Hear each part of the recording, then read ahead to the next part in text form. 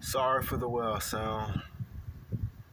I'm a little sick right now, but I thought I'd do a quick little video. Somebody asked, isn't hyperspace and subspace the same thing? Depending on the work of fiction, they can vary, but in One Punch Man, they're the same thing.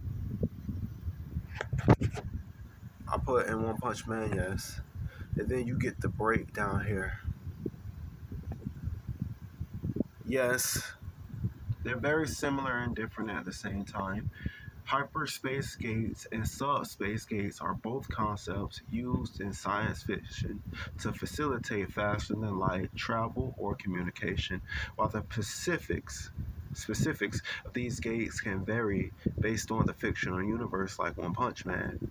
The differences are hyperspace gates typically involve accessing or entering a different dimension or parallel space known as hyperspace.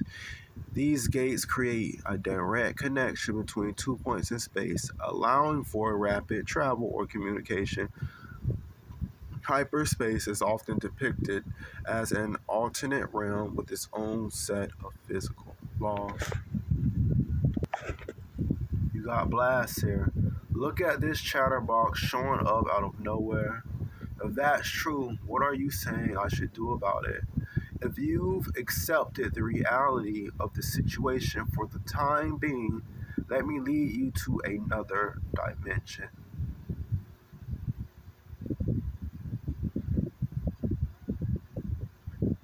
In one of the translations, they called it subspace. In another translation, they call it hyperspace.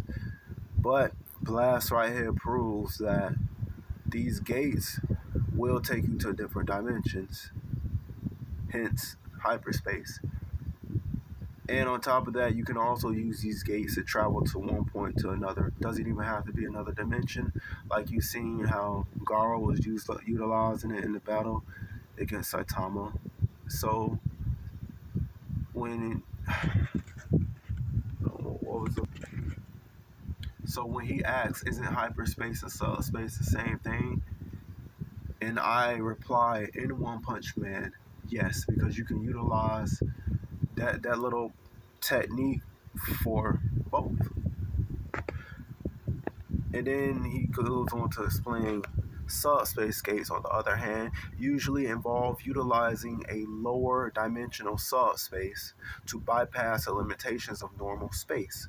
Subspace is often portrayed as a layer or a folded space that can be accessed for faster travel or communication.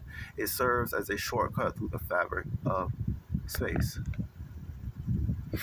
Then you got the similarities here. Gate functionality. Blast throws out dimension cannon. I keep telling people that the names used in One Punch Man are quite freaking literal, but you got so many low ballers and down players out there that like to be like, that's a name fallacy. It's not a name fallacy. It's not a name fallacy. It never has been in One Punch Man. Force transfer, is it?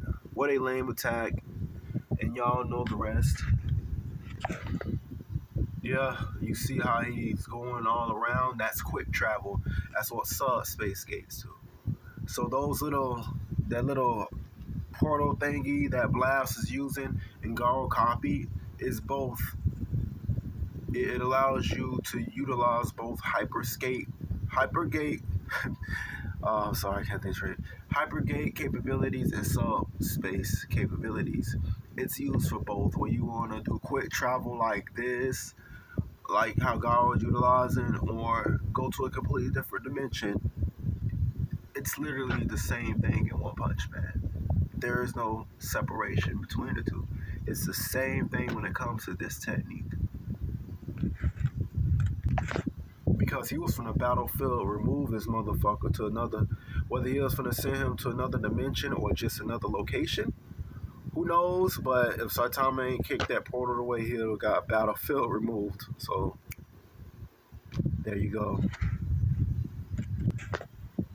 So I hope that answered your question, and yeah, one of the shortest videos that I ever did.